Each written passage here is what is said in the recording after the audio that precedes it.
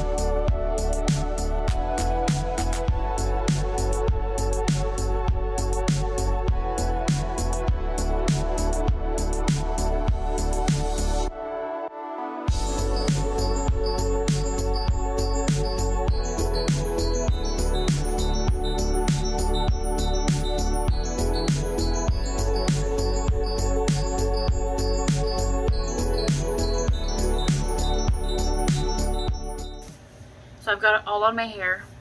I am excited for the results. It is going to wash out.